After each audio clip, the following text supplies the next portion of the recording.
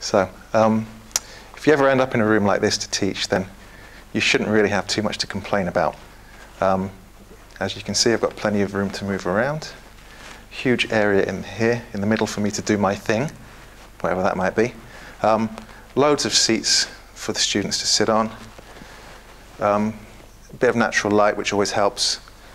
Tables can easily be moved around.